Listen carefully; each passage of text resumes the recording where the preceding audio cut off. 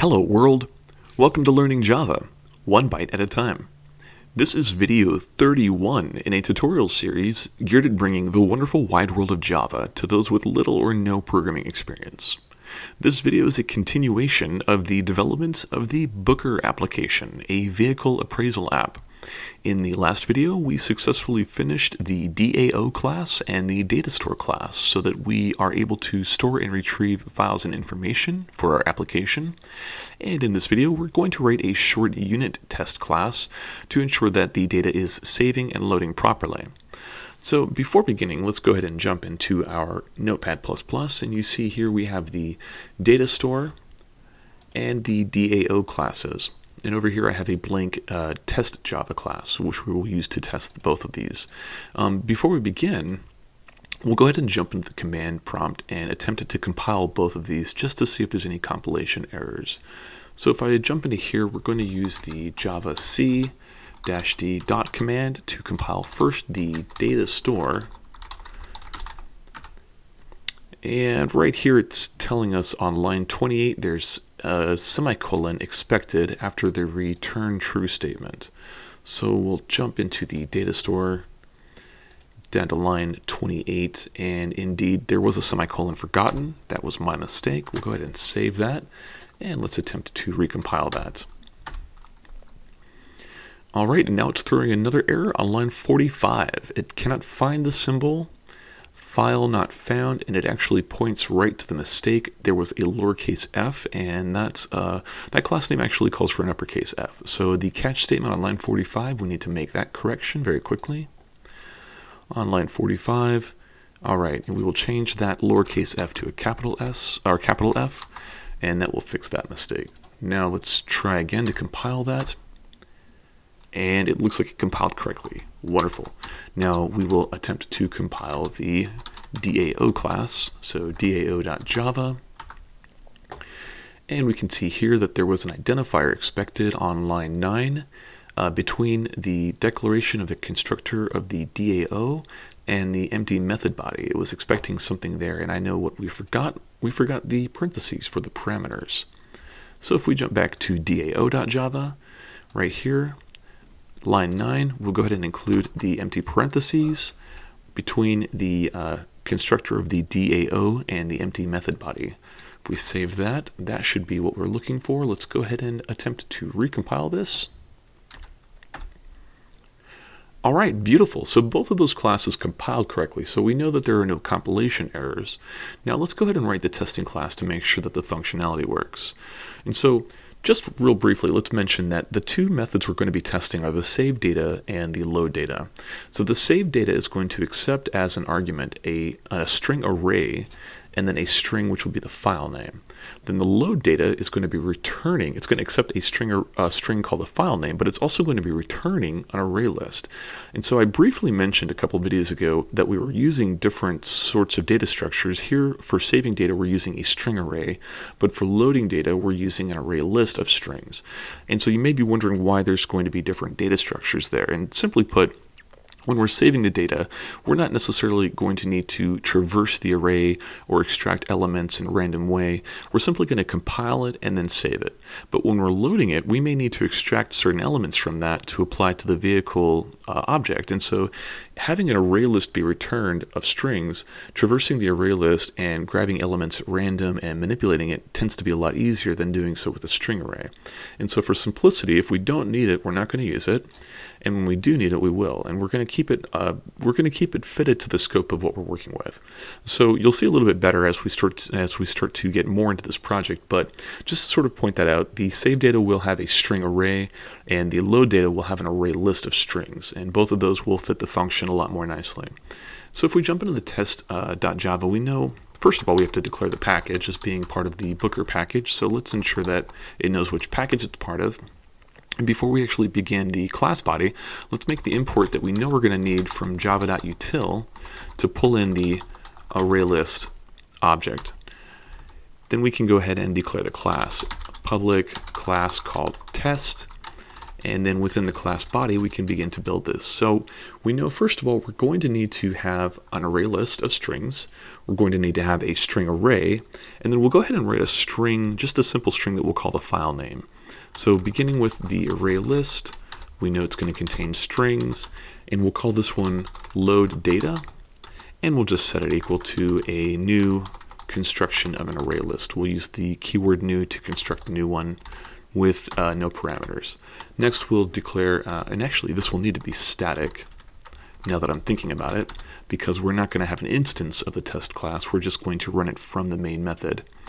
We'll do a static string array, and we'll call this one save data, and we'll set this one equal to constructing a new string array, and we'll have 3 elements that we're going to save.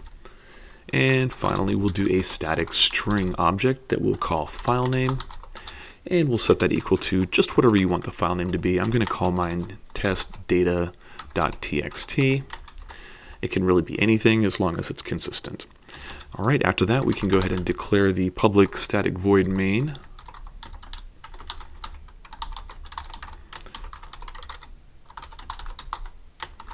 Like so. And within the main method, we're going to go ahead and let's first load our string array with the data that we want saved. So we'll do save data at index position 0 equals, and we'll set a string sum data at index 0, like so. And I can copy and paste this. For the other 2 elements we're going to need, so at index position 1 and index position 2, we will likewise have some text displayed there. And so now our string array actually is now loaded with 3 elements of string data. So now let's go ahead and, since we know that the data store is going to return a Boolean value when the data is saved, letting us know if it was successful or not, it's going to return this Boolean as being true or false, true if it actually saves, to the DAO object, and that DAO object under the save data will in turn return a Boolean value. So our test Java should be expecting a Boolean value. So let's print the Boolean out to the console to see if it was successful in saving. So we'll do a system.out.print line, and I'll do data saved successful, and then I'll just concatenate the Boolean value. And so if we call the DAO.SaveData method, that returns the Boolean. And so what I'm going to do is I'm going to call the method right here, .SaveData, and what that will return is a true or false. And so printing out to the console, it will say data saved successful, either true or false right there. And then the parameters we're going to need to pass through are going to be the save data string array that we created, and then the file name. Like so. We'll make sure to close out both of those parentheses, and that'll be the test to see if the data saves correctly. Next we're going to call the load data function, or rather we're going to set our array list called load data equal to the function in the DAO class, because we know this function returns an array list. And so if we set our array list equal to something that returns an array list, it will populate it correctly. So we're going to call the DAO class and the load data method in that class. All this one needs is a string, which we already know is going to be the name of the file. And since we've defined the file name up here as being testdata.txt, it will be consistent between saving it here and loading it here. So we know we're going to get the exact file. And let's go ahead and print out to the console the load data, and since it's an array list, we're going to use the get to access the index position. We'll access index position 0, and we can simply just copy and paste this 2 more times. Index position 1, index position 2. So what we should expect this to do is we should expect it to first print out to the console data saved successful with a Boolean value as to whether or not it was saved, and then immediately after that we should expect it to print out in order all 3 elements of the array of the saved file. So let's go ahead and save this and attempt to compile this to see if it works.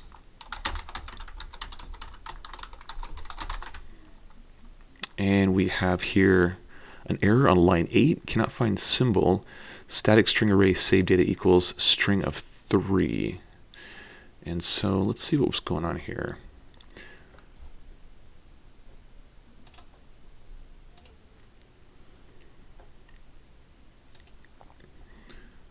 right, so line 8, static string array save data equals, okay, so what happened was we forgot to use the new keyword to construct a new string array.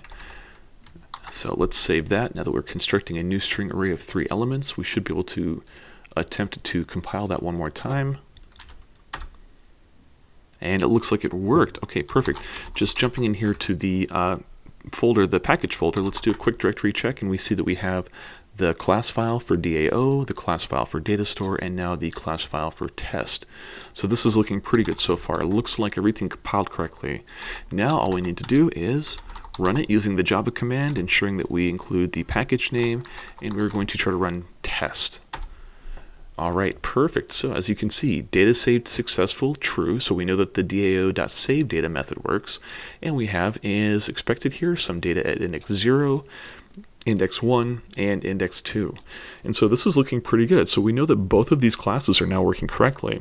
Just to really drive the point home that this worked, if we were to go to try to open, we should expect to see that text file there as well. And this was called testdata.txt. Let's open up this text file, and you can see it actually did create the text file with the 3 elements that we passed through: data index 0, data index 1, and some data at index 2. And so not only did the save and the load work correctly, but it also actually created that text file for us. And so if we were to pass through different file names, it would continue to create those text files. So this is looking pretty good. I think that this project is coming together very nicely. I know it's been sort of a shorter video, but I think that we've covered our points here. In the next video, sure that we'll start working on the parsing class to begin to parse the elements of the vehicle into the advertisement content. And then probably after that, we'll start to work with the populate advertisement class, which is going to take care of implementing the parsing tool to return the full-fledged sales ad content. So anyway, I hope this was fun and entertaining. Love to see everyone back in the next video. Thank you so much and have a wonderful night.